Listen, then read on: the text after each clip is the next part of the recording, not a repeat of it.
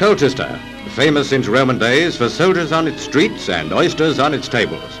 Picturesque, full of quiet charm and dignity, but not an over-lively town in normal times. But these aren't normal times.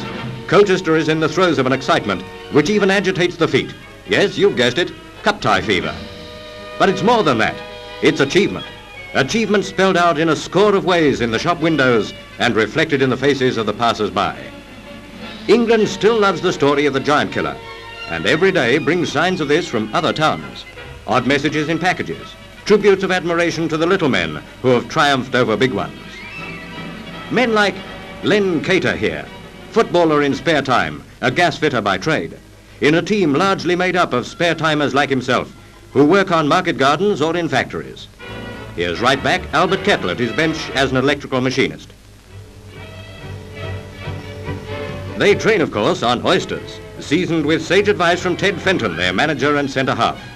On league promotion prospects, in answer to a question by Bob Curry, Ted says, after the result of our recent cup wins, I think, Bob, they're pretty good. Oh, lovely. These are the stuff. Righto. Okay, Frank, here we are, boy. These are the stuff. Okay. Lovely.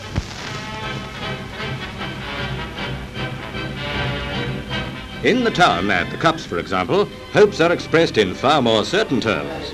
The lounge speaks blatantly about it through a jersey-wearing till. The 4-ale bar just yells it at you. To victory! And there's the boots to do it. Did you say how? Oh, blimey, come here, Joe, he needs a diagram.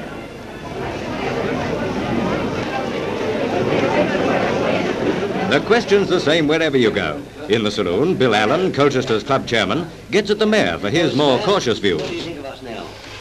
Well, you've had a wonderful run in the cup matches and put Colchester right on top of the football world. But our 4-ale experts have no use for caution. They know. And there's the Fenton plan.